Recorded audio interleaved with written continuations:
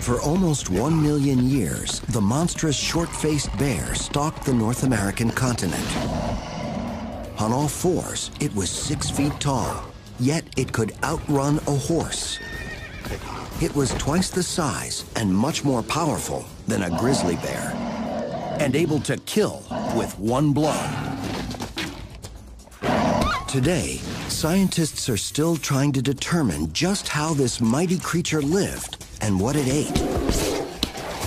How could such a formidable predator fade into extinction? Was it the change in climate or the arrival of human hunters? Now, science and innovative technology can take us beyond the bones. We are going to bring this animal back to life, 10,000 years after it left the planet.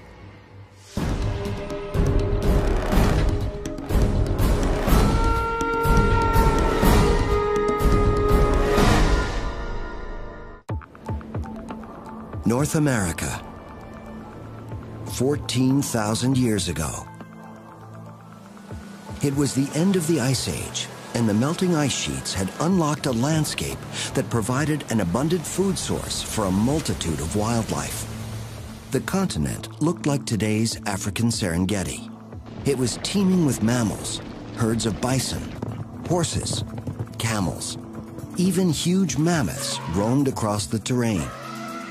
Here, the law of the land was simple: kill or be killed. In this harsh world, one animal stood above the rest: the short-faced bear. This beast was the largest carnivorous creature to walk the earth since the days of the dinosaurs. Experts believed it could attack and kill any prey animal it wanted. Known as the short-faced or bulldog bear, it had intensely powerful jaws that gave this bear a crushing bite. Using its sharp claws and ferocious jaws, this bear was an efficient killing machine. But this massive animal was no match for an unusual geological feature in Southern California: a pool of sticky, viscous tar that was one of the most deadly animal traps ever known. The pools of tar were molten asphalt that bubbled up from thousands of feet below the Earth's surface, forming a series of small ponds that were hidden by leaves and foliage. Just 2 inches of tar was strong enough to totally immobilize any creature. The more the bear tried to pull itself free, the further it sank into the mire. If it was lucky, it would die of exposure and starvation within a few days. More likely, though, it would be torn apart and eaten by either dire wolves, saber-toothed cats, or lions. It was certainly a very painful death. The tar pits have provided a spectacular snapshot of life 14,000 years ago. This prehistoric graveyard of extinct Ice Age animals has resulted in one of the richest fossil sites in the world. It's known as the Rancho La Brea Tar Pits and is located in the heart of Los Angeles. Since 1913, scientists have been unearthing the remains of thousands of animals who died there.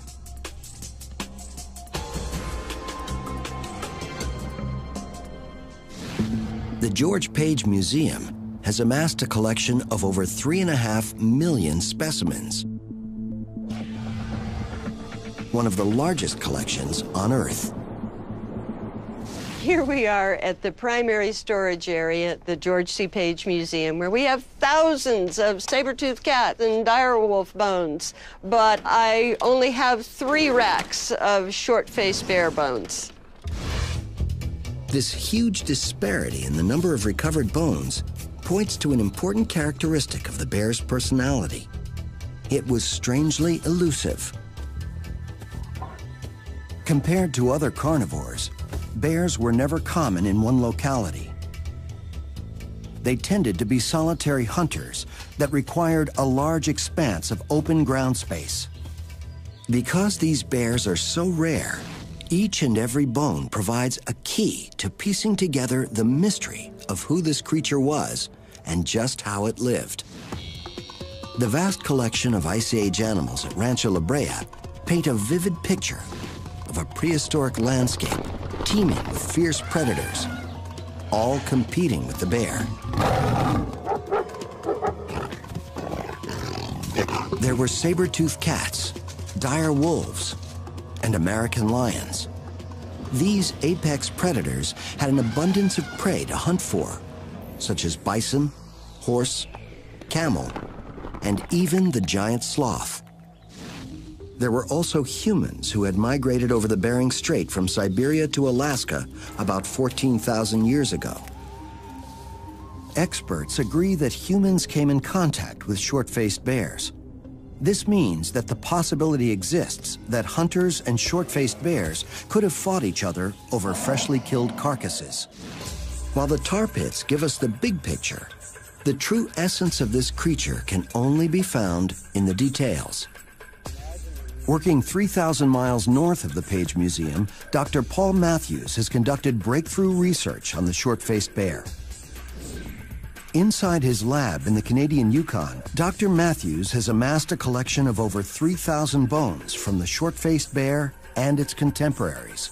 The short-faced bear inhabited a broad swath of western North America, from northern Alaska down to Mexico. So it's difficult to say what was the one habitat or landscape that short-faced bears inhabited.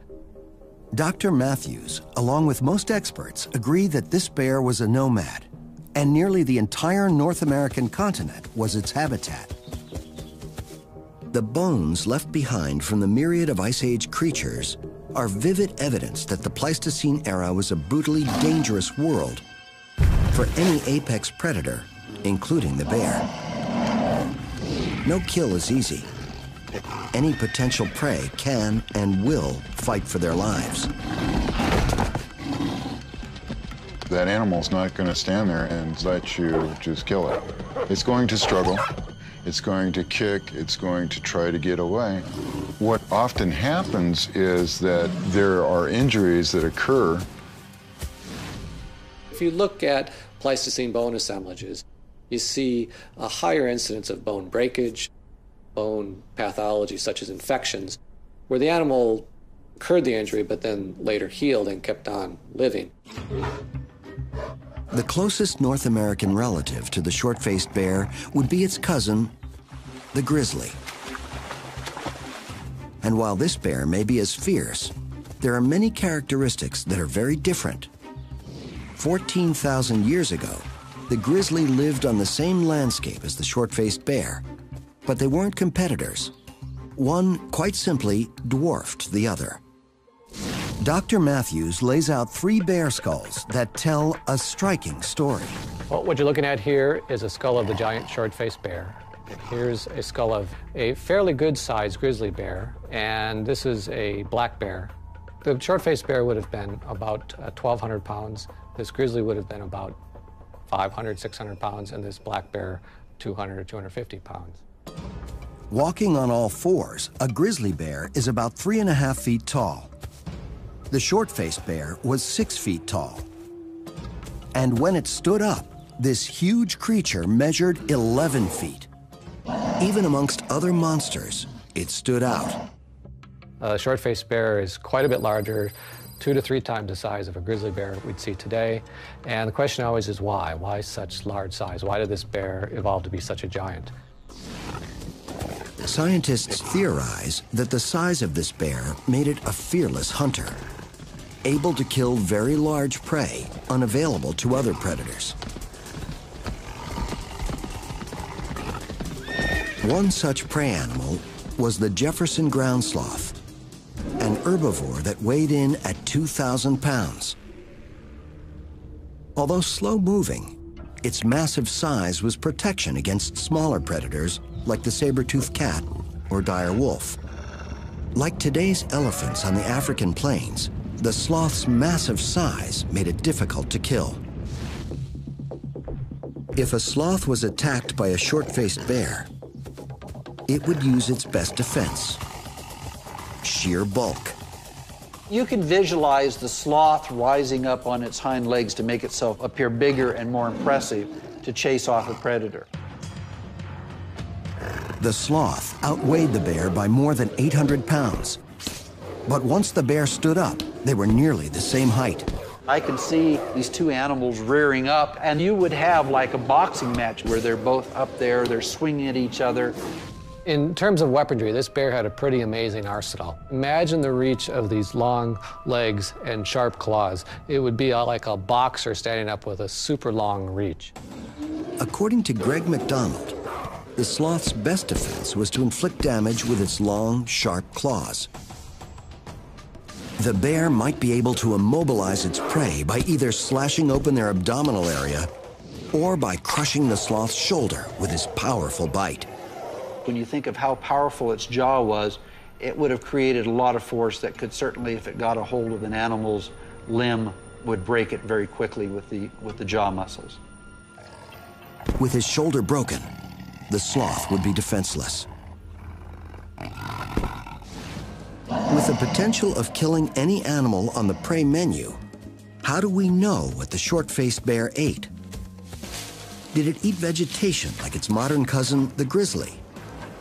Or was it a confirmed carnivore?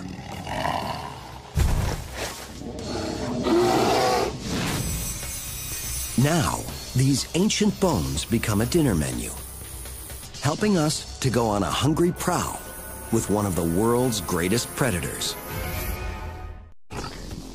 During the Ice Age, a monstrous predator stalked the American landscape: the short-faced bear. This animal died out about 10,000 years ago, but its bones provide an important record for paleontologists who are now studying this magnificent creature. In a lab located in Canada's Yukon, Dr. Paul Matthews cuts into a 26,000-year-old ulna from one of these elusive predators. This bone is amazingly well preserved. This sample, I can tell from the smell, contains over 90% of the original protein that was in the living animal. Dr. Matthews is willing to sacrifice part of this precious bone in order to perform a cutting-edge stable isotope analysis. This test will reveal the bear's diet. Was it a carnivore? Was it an herbivore? Was it an omnivore? Did it eat fish? Things like that. We can learn that kind of information from this sample. The real information about what this animal ate lies in the isotopes of carbon and nitrogen that are embedded in the bone. The bear deposited protein in its bones based on the protein it ate, which came from the animals it ate. So the first step is to use an acid wash to separate the protein from the minerals that make up the bone. A mass spectrometer then measures the isotope levels of carbon and nitrogen in the protein that's left behind. So what we found by analyzing the short-faced bears is that it had a very high or elevated amount of N15, the heavy isotope. And this was a smoking gun, essentially, that told us that it was a carnivore. These isotope results are then compared to a modern-day grizzly bear, which has a mixed diet of both plants and meat. The results are clear. The short-faced bear only ate meat, a pure carnivore. More important, the isotope levels also reveal that short-faced bears had an appetite for almost every prey animal on the landscape.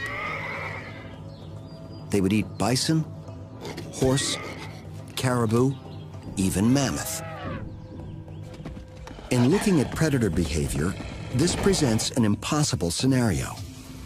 There is no modern carnivore that can hunt down all those types of prey. Most predators are specialists, choosing to focus on one type of animal. The isotope levels of other Ice Age carnivores revealed that they all had a very narrow diet. For example, the saber-toothed cat primarily ate bison. This evidence presented a mystery about the bear. How did it capture its prey? Did it run fast? Did it chase small animals? Did it tackle big, large, ferocious animals? Just what did it do? How did it get its meat? Dr. Matthews also studied modern carnivores and calculated that the short-faced bear had to consume 35 pounds of meat a day to survive. This is more than twice the amount a lion needs. Although the short-faced bear has all the attributes of a supersized apex predator, a completely different profile of this colossal beast began to emerge. One of the problems with putting short-faced bears into the predator box is that no other predator had become this big in the past, not even close when you consider large mammals. When comparing the short-faced bear's gait to the grizzly, calculations show that the short-faced bear was slightly faster, reaching a top speed of 32 miles per hour. But the grizzly could accelerate from 0 to 30 much quicker. This put the short-faced bear at a huge disadvantage when it came to hunting. If it was a super predator like the isotope tests showed, it would have to catch prey using bursts of speed, like a lion. But the bear's bone structure wasn't designed for that. It became clear that the bear couldn't chase down its kill because its long legs were not suited to make sharp turns at high speeds. We're standing in front of a reconstruction of an adult giant short-faced bear, and the main thing that stands out are these super long legs that are also very skinny. For an animal this size, these bones are very gracile or thin. Their diameter is not proportioned to their length for an animal that is incurring all the dynamic stresses and strains of fast running. Yet we know this bear apparently caught and ate just about everything. But its long leg bones were not strong enough to handle the dynamic force of the bear's 1,200-pound weight. Using a modern-day leg bone, Dr. Matthews illustrates why it couldn't maneuver in for the kill. This is a tibia from a large mammal, and I'm going to demonstrate the effect of dynamic stress on it. This is a 5-pound bag of sand, and you can see that the bone is able to support the weight of that bag all on its own. But watch what happens when we put the weight in motion, which is the effect of an animal running.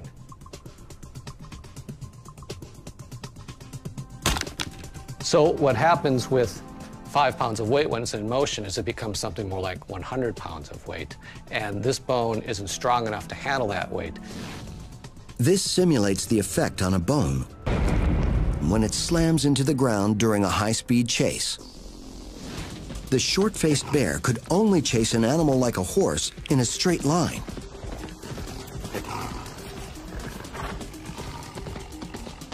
If the horse made a sharp turn and the bear followed, it could break its leg.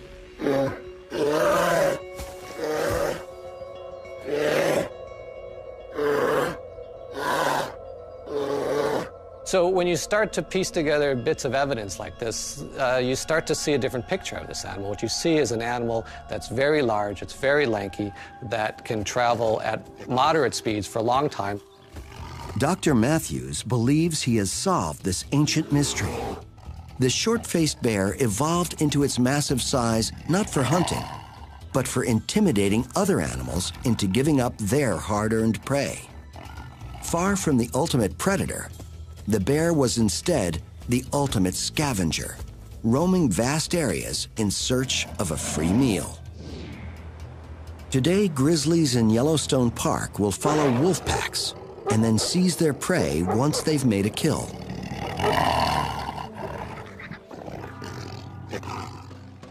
"14,000 years ago, the short-faced bear followed the same strategy.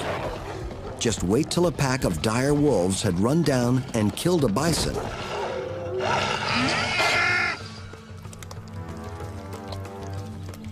And then swoop in to steal their kill.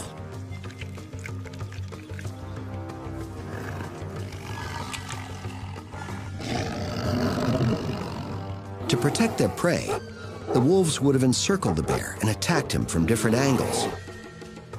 Although the wolves were willing to fight for their kill, the bear's enormous size would intimidate them.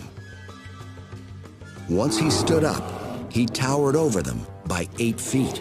5 or 6 wolves would have been nothing compared to one short-faced bear. So if a short-faced bear came upon a pack of 5 wolves on a carcass, there would have been no question who would have got that carcass. It would have been the short-faced bears. The short-faced bear was a thief rather than a hunter.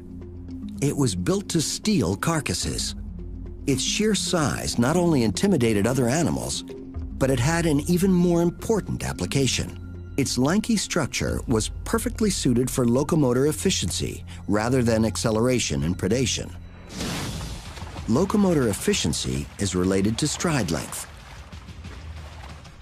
In hunting, the bear's thin legs were a disadvantage. But for efficient travel, the bear could swing these light limbs with almost no effort. This is actually a terrific gait if you're trying to reduce the effort it takes you to cover a square mile of ground. In his research, Dr. Matthews discovered the perfect animal that matched the bear stride for stride. It is one of the most efficient locomotors on Earth.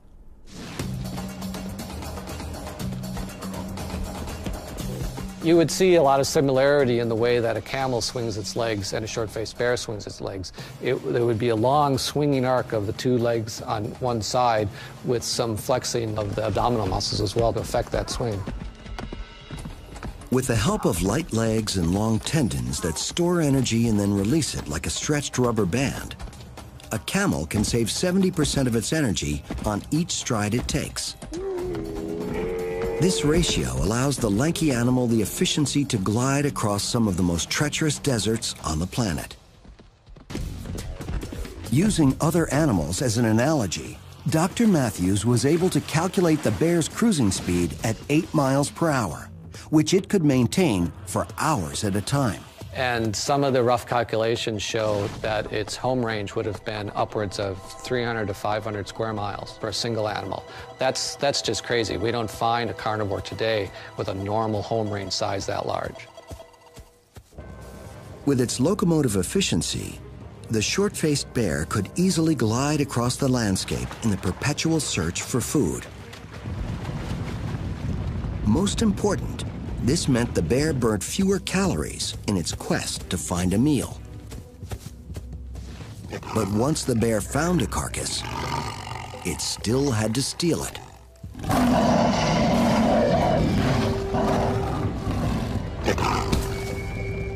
And that was where the bear would earn its place at the apex of the apex predators.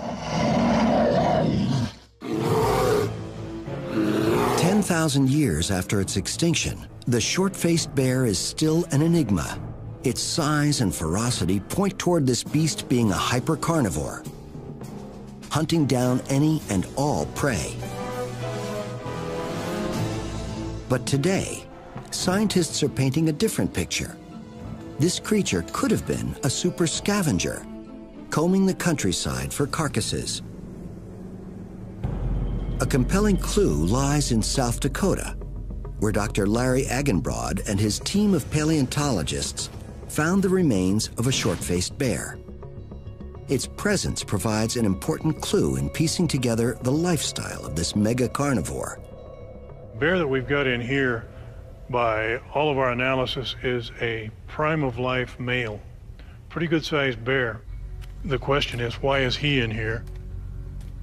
The bear was found among the remains of 55 mammoths at one of the most spectacular fossil sites in the world. 26,000 years ago, this area was a 60-foot deep sinkhole, about half the size of a soccer field. It was fed by an underground spring. Herds of mammoth were drawn to this mini oasis where they could find food and water. Eventually, some of these behemoths became trapped in the sinkhole. In 1974, Dr. Agenbrod brought a team of scientists to investigate the site. And when they realized the importance of what they found, they decided to leave each set of mammoth bones in the exact same spot where they died. In this way, each set of bones is like a Pleistocene photograph that documents the last moment of the animal's life. The short-faced bear remains were discovered in 1983, in the midst of the mammoths. But this find presented a mystery. Was this short-faced bear hunting mammoths, or was there another reason why it died at the site? The sinkhole was very steep and slippery above the water level. A key clue was in just how the mammoths became trapped. Eating at the water's edge was dangerous. If they took one wrong step, they would fall into the water. Once in the sinkhole, there was no way out. The big round pads on their feet couldn't grip the slippery bank. So they stayed here till they either starved or died of exhaustion. Although the short-faced bear was gigantic, scientists believe it couldn't and wouldn't take on a mammoth. But a dying mammoth was a different proposition. Like a forensic investigator, Dr. Agenbrod carefully considered the death scene and came up with a scenario. The short-faced bear probably smelled either decaying or heard dying animals and decided he'd come in for a hot mammoth sandwich for lunch, and maybe had one that was a little more alive than he anticipated.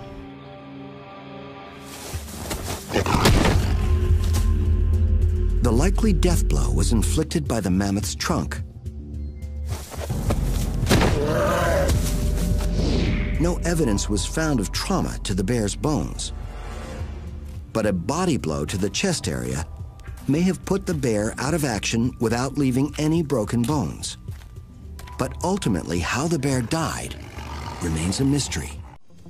How would a short-faced bear find 35 pounds of meat every day? As a super scavenger, it would have needed an array of powerful tools to find food, including an incredible sense of smell. This bear had increased nasal opening and more surface area in the bones that are inside the nose to do the smelling. So its smelling capabilities would have been much better than a brown bear's today. The grizzly bear has one of the greatest olfactory mechanisms on Earth. But the short-faced bear had a much larger nasal opening. Plus, the short-faced bear's height allowed him to stand up over 11 feet high and get his nose into the winds from far away. To get a sense of how proficient the bear's sense of smell was, we went to Bozeman, Montana. Here, Troy Hyde and his trained grizzly, Adam, demonstrated just how powerful a bear's sense of smell is. Troy has raised and trained grizzlies for 10 years. We're going to do a little smell test with the grizzly. And what we're going to do is we're going to put some bait out across this valley and see if the grizzly can detect it with the smell alone and go to it. Troy has his assistant place the target about a half a mile away, behind a grove of aspens completely out of sight from Adam. Once the chicken scent gets into the mountain air, Adam has no problem picking it up. He's actually got his lip down and he's sucking air in through his lips. He's taking the wind in through his sinuses and through his brain. He can pick out what that is and sort it out. He's sucking it in. In no time, Adam has determined the location of the target and is on the move in its direction.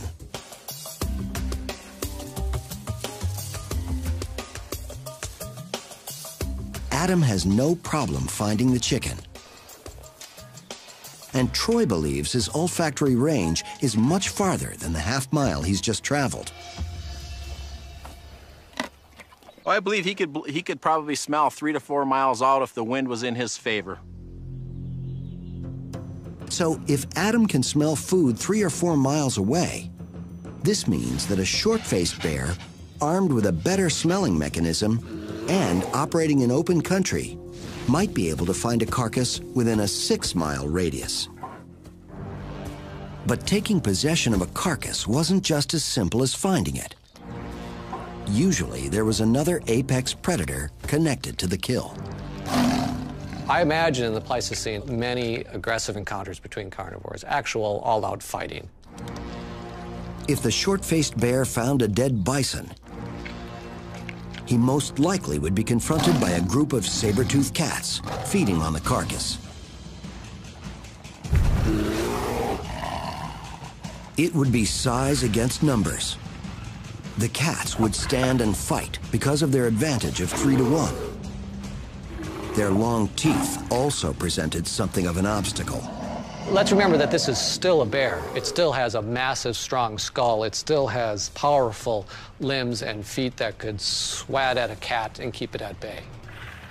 Since most animals won't fight to the death, the experts agree on this fight's eventual outcome. If the bear got in one good swipe and really debilitated one of the saber-toothed cats, they would probably retreat. Or in other words, the bear would kick the cat's butt.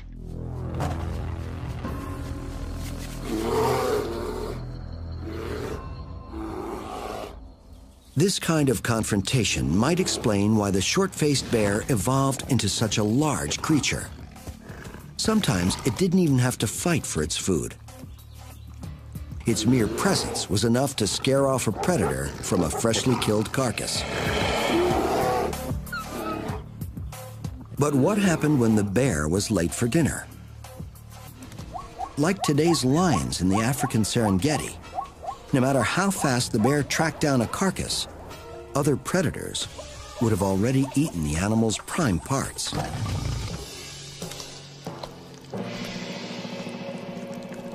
It would be difficult for this massive carnivore to survive on the remains of a carcass that was essentially just skin and bones. This is where the bear's short face came in most handy. Because its front teeth were so close to the fulcrum of its jaw, the bear's bite could crack open bones. Imagine this pliers is a face, like a jaw, going up and down, and this is the fulcrum of the lever system. If you picture the anterior teeth trying to bite bone or anything else, you can see that there's not very much power in that bite. The anterior teeth aren't very strong. I'm trying to squeeze that very hard, and I'm having no effect on that bone. Now, if we put it back closer to the fulcrum, we're going to see that there's much more power in that bite. The bear's short face gave its jaw the ability to crack open very large bones and access nutritious marrow cavities that contained fats, lipids, and extra calories. There is a large collection of 10,000-year-old bones that testify to the bear's skill as a scavenger. This is a very large bison bone from the Pleistocene. It was a large male, and this is the size bone that only a short-faced bear could have opened up.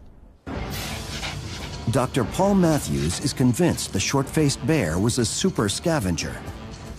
It could find nourishment in almost any carcass, even if that carcass belonged to another predator. Those feet, they're bigger than a softball mitt, and they got great big daggers on the end of it. He could probably rip you in half with one blow.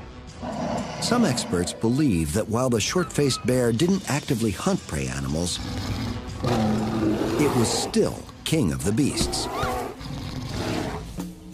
But there was another dangerous predator who appeared on the landscape: human beings. These creatures had the skills not only to hunt mammoths, but intelligence enough to kill almost any animal. Scientists are still investigating the relationship between humans and the short-faced bear. Dr. Eileen Johnson is the director of the Lubbock Lake Landmark in Texas. She's renowned for analyzing alterations to bone surfaces.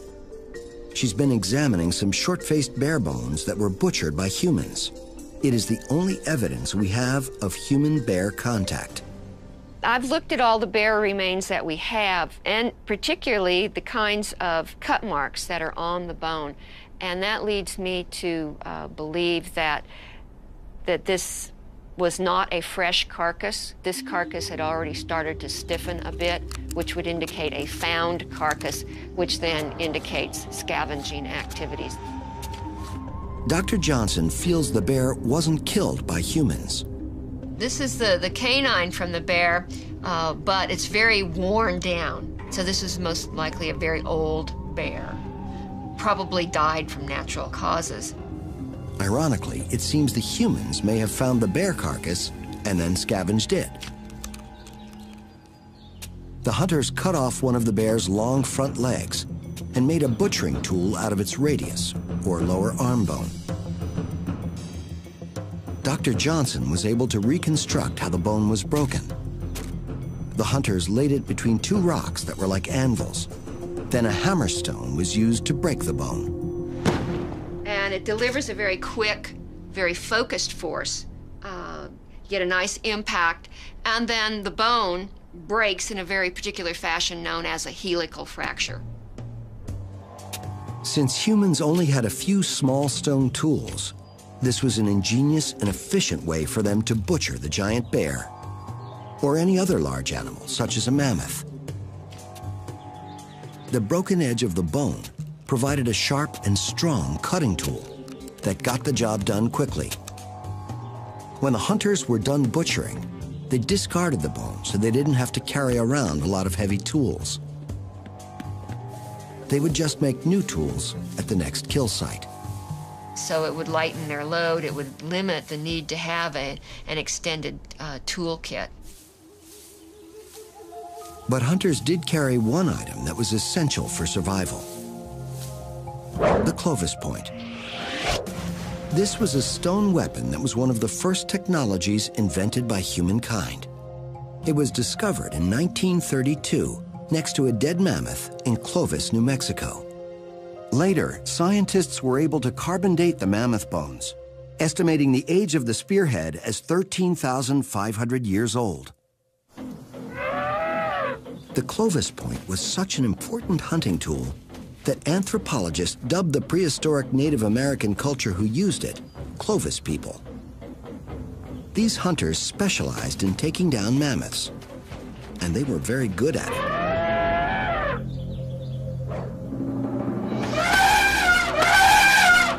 Paleontologists discovered one site in southern Arizona where at least 9 mammoths had been killed.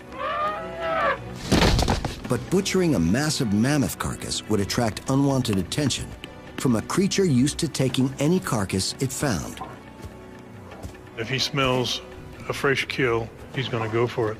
If there's a few funny-looking people around, that's not going to intimidate him. He's going to try to intimidate them, usually by standing up and giving a display of his size. But while the humans couldn't match the bear's strength, they did carry a lethal weapon that could protect them from any fierce predator. The atlatl dart, armed with a Clovis point. The atlatl was humankind's first mechanical invention. It was a stick with a hook or socket that a hunter used to launch a light spear armed with a Clovis point. This is a replica Clovis point. It's very sharp, and with a lot of power behind it, it's easily going to penetrate the bear's skin. When thrown properly, an atlatl dart traveled at 100 miles per hour and was very accurate at close range. Still, Dr. Agenbrod feels it would have to be a very lucky shot. The hunters would have to aim for the vital organs that offered the most vulnerable target. Behind the bear's rib cage were its lungs, heart, and liver. You don't want to try hitting this animal in the head. You're going to be bear food if you do that. But who would have won this fight? In my opinion, Clovis people were very intelligent. They're using the very best tool material.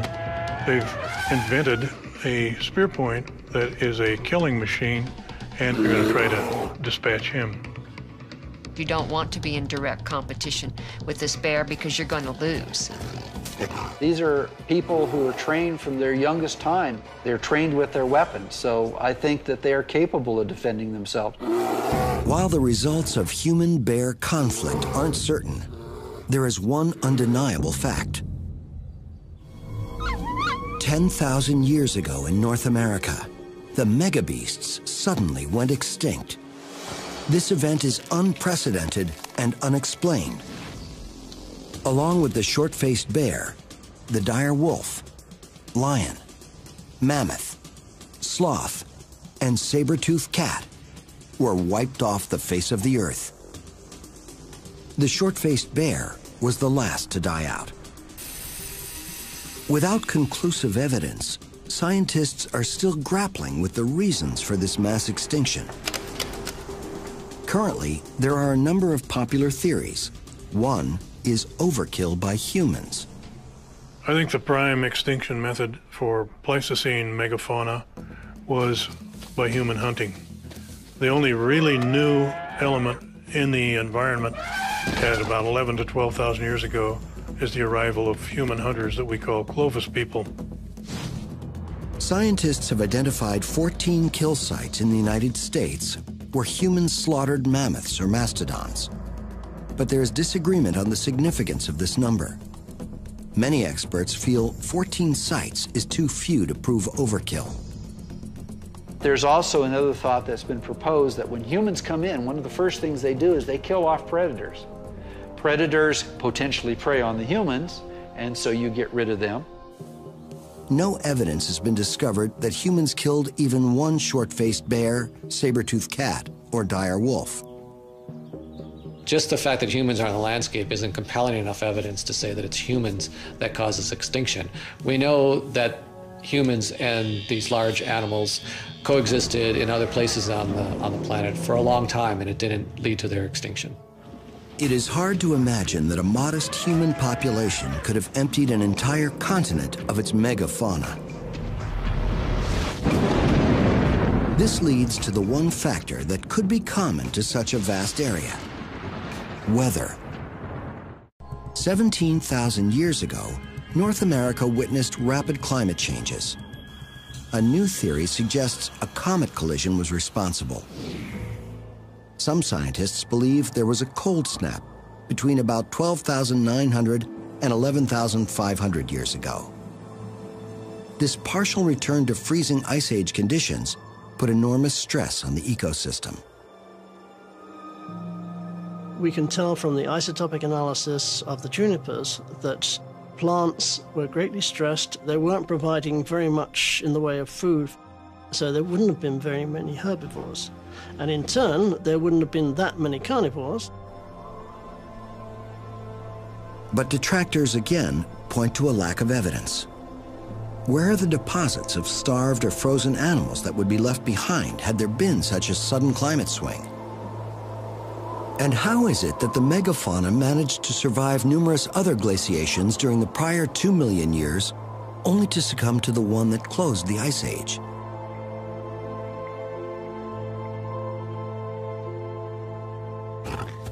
So what happened to the short-faced bear? Dr. Paul Matthews favors a scenario where climate change caused the large prey animals such as mammoths and sloths to go extinct. This in turn caused the large carnivores that preyed on them to die out. Once they were gone, these predators weren't producing carcasses on the landscape for the short-faced bear to track down and steal. So eventually, you had such a low density of carcasses on the landscape that short-faced bears could no longer make a viable living. Lacking the adaptability to find other food sources and being solely a meat eater, the short-faced bear died out. Interestingly, its relative, the grizzly bear, had to struggle with the same climate changes, yet it survived.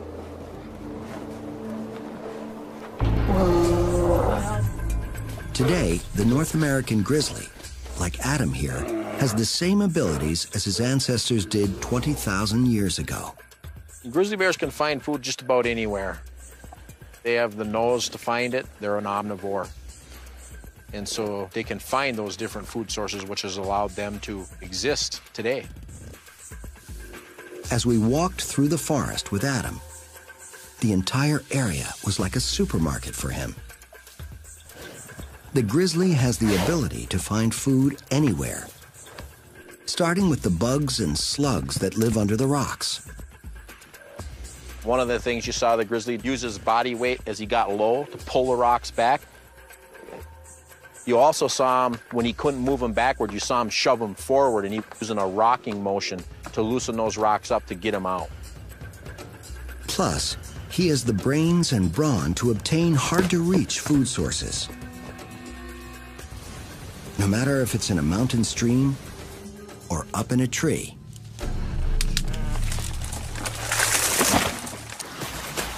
Unlike the short-faced bear, the grizzly has evolved in its ability to adapt to its surroundings.